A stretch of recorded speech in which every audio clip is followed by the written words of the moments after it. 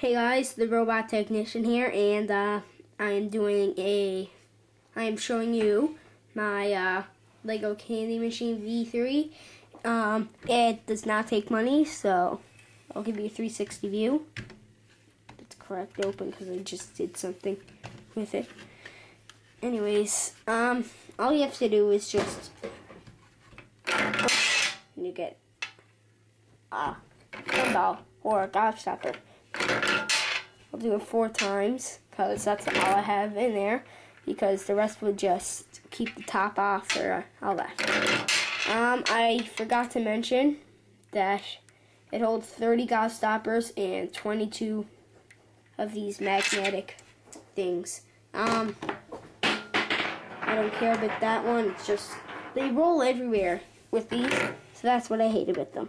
Anyways, it's this, and you get your last gun, or not gumball, well it can be, but gobstopper. And there's no more. I'll get the top off, and yeah, the top, pretty simple. Here's that thing. It's held by these 3 plates. Here's the inside. That's where the gumballs go.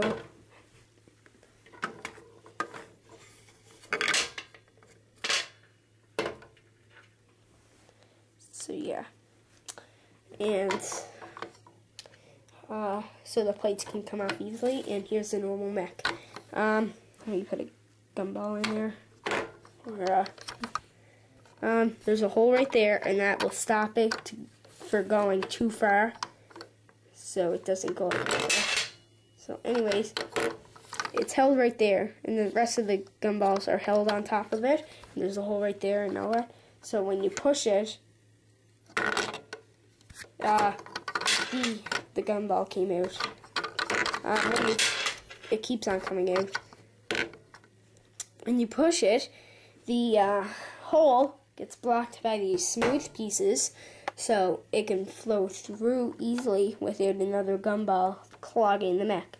So you push it, it's effective, there it comes out fast. And here's the top view. If you want to copy, please, you must give me credit. Please rate, comment, and subscribe. And yeah, bye. Peace.